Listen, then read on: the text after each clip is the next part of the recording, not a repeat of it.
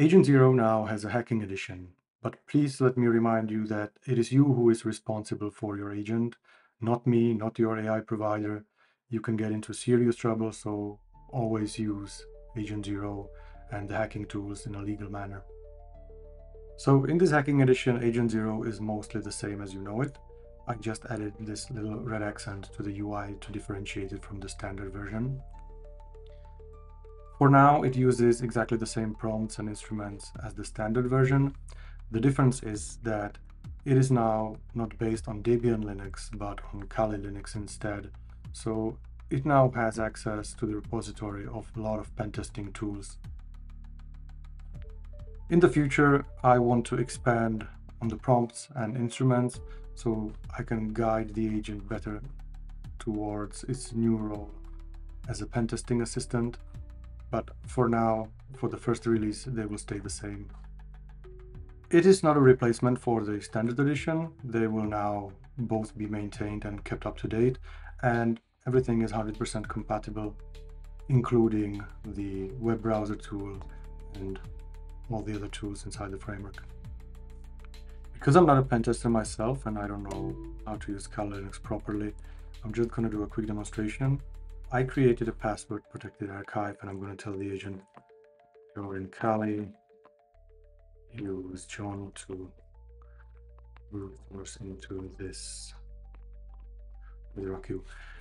For now, I will give a little helping hand to the agent. I'm going to tell it it's in Kali Linux and to use the John the Ripper and the Raku password list, because right now it's still built on those old prompts. This is like an alpha version, so I'm going to save some time and tell it in more detail what to do. It should download the Raku.txt password list, which is a list of about 14 million most commonly used passwords. And it should then brute force its way into the archive. Okay, it seems it's downloading word lists, which should contain Raku. In my previous tests, sometimes it decided to download just the Raku.txt from GitHub, but this is probably a better way to do it. Okay, it should now extract the archive to get the text file. And now it's doing the brute force thing, and here in the terminal we have the password, which is SpongeBob. Now, this is exactly why you never want to use a password like this anywhere, because brute forcing this takes just a few seconds. So here we go. I can now tell the agent, extract it now, because I think right now it just brute forced the password, but it didn't actually extract the contents. So now we have them in root extracted files.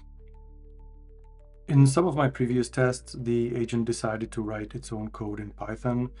It worked, but it was way less efficient because John the Ripper uses multi-threading, whereas Python runs on a single thread. So this is a better example, and because Agent Zero learns from its past solutions and from its memories, I could show you this nice and clean example. If you want to try the hacking edition out, you can use Docker Desktop just like with regular edition of Agent Zero. The image is already on Docker Hub. It's Agent Zero with the tag hacking.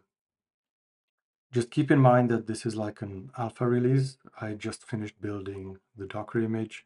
I did not do any additional adjustments to the prompts, so the agent now doesn't really know that he's supposed to be a pen tester.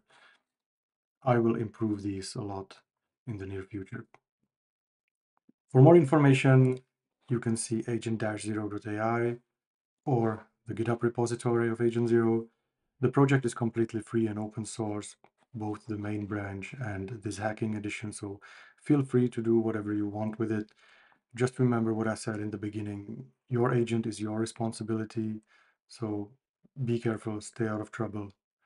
And with that being said, have fun and stay tuned for more updates.